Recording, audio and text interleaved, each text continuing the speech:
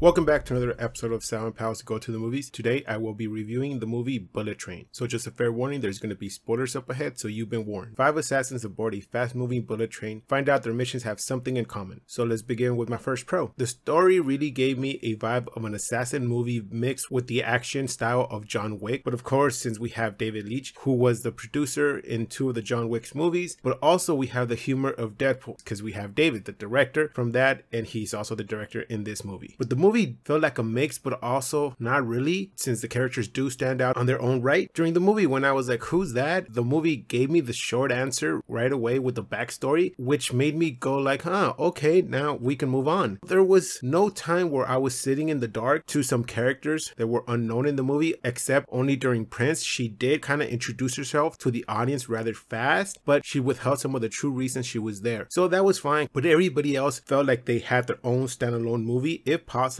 and had their own backstories to them. Next, the cast. I mean, you got big names, but as I said, their characters are really interesting to see by themselves. We got Brad Pitt playing the main guy, Ladybug, going through the train and coming up against an obstacle course of assassins who each in their own way have a mission, but somehow they have ties to Brad Pitt's character. We got Bad Bunny as Wolf, we got Andrew Koji as Kimura, we got Joey King as Prince, and we got 2 who stole the movie from my point of view, who are Aaron Taylor Johnson as Tangerine and Brian Tyree Henry as Lemon. These 2 had me hanging on to the conversations they would have by themselves during the movie, and I was captivated by the idea or the theory that Lemon had that was kind of weird, that Thomas the Engine Show somehow showed him as a kid how to read people, and that everybody could be labeled as one of the characters from the show. That was kind of amazing and hilarious at the same time. You know, it was really funny how they would start arguing about this when there was a serious scene going on. Oh, and you also had some cameos from the director David Leitch, Ryan Reynolds, and Channing Tatum. This made the movie more enjoyable to watch and say, hey, that guy's from this other movie that the director directed, and just a quick laugh. Next point is how this was a novel, but before I knew it, I could have swear that I could picture this as a manga, with every few volumes having the main character battle each assassin as he progressed to the front of the train and just trying to get off on the next stop. But I found out later that this was actually a light novel and not a manga. So that was kind of interesting that I pictured this as a manga without knowing it was a light novel. So if you want to pick up the light novel, it's actually translated into English. You can pick it up easily, so yeah, check it out if you want. Next is the music. So having the song Staying Alive not only in English but also in Spanish and Japanese is what stood out to me since the beginning. It was really smooth transitions, so you hardly noticed it until after the fact that the music started playing and you heard the language. And also close to the end of the movie, there's another song, I Need a Hero, in Japanese, that is mixed into an action scene that is serious but at the same time has its funny moments. And I was like, oh my god, where has this version of this song been all this time? So it was fairly enjoyable to me, seeing it paired up with this action scene and the element of humor on top of the seriousness action that was being projected on the screen. And now moving on to my cons. So the fact that the movie took place inside a train gave less room to play around with the wider areas. I noticed that the train had people on board, but then slowly they started getting off along the stops on the way to the end. But then I noticed that there was no staff or conductors at the end, but we never saw them get off or get killed. It would have made sense and it would have been nice if some of the good assassins would have told these people to get off for their own good, for their protection, and just basically get them out of the way and show us. But hey, this is a little nitpick that I had a little issue with the movie, but not really significant impact. Next is the special effects. At the end of the film, the scene when the main bad guy gets his face sliced off, there's a second where the special effects made me feel that there was something wrong, because it was either a bad rotoscoping or layering that I noticed wasn't really fitting well. So you could have seen like it was more of a amateurish special effect. So for a split second, I was taken out of the movie for that. Then right after that, there's a scene where a pole falls over a car, and you can tell that Brad Pitt and Sandra Bullock are not in the same shot due to the bad special effects. That gave me another element of like, you know what, this is the part where they started losing some money in the budget. But everything else on the train was done well, the special effects, the sound effects. But once you get to the end, when it's basically a wider area, a shot in a studio, that's when you start falling apart. Next, there was a few times close to the end where they could have ended the movie, but they didn't, so you kind of got a fake out. And for me, they seemed unnecessary in the movie to be part of it. It's almost like when you're about to fall asleep and then you get waken up by yourself thinking about that chore, that if you did it or didn't, and then when you're fully awake you realize, hey, I did finish it, and you try to go back to sleep. So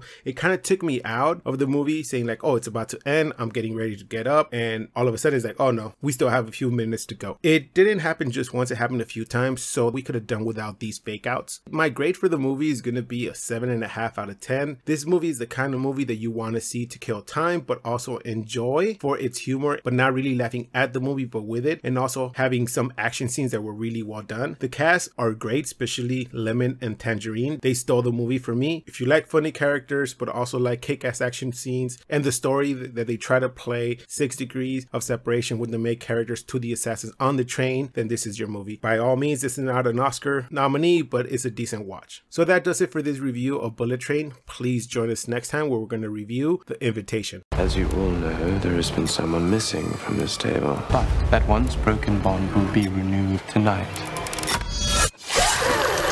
To Evie, my new bride. I want to go home. But this is your home. Please like, comment, and subscribe. You can find our social media links below. And like always, keep watching movies.